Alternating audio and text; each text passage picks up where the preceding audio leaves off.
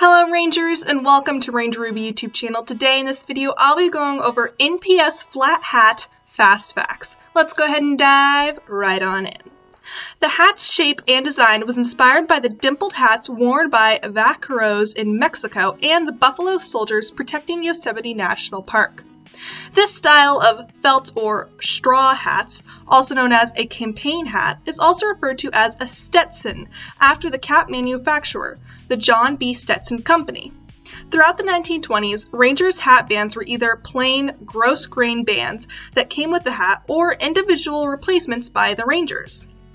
The hat was first formally specified in the NPS uniform regulations in the 1920s, but it wasn't until 1934 that the Stetson officially started selling hats to the National Park Service.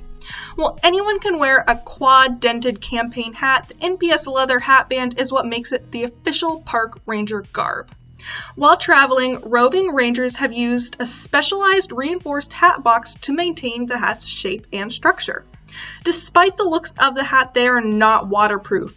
Thus, a transparent plastic hat cover was made available for the protection of both the felt and the straw hats.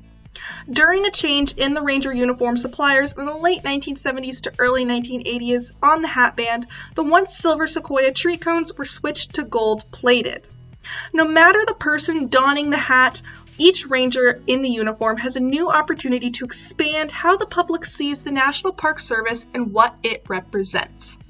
Well, everybody, that is the end of today's video. I hope you enjoyed it. If you did, please be sure to give this video a huge thumbs up and comment down below with your thoughts. I'd love to hear from you.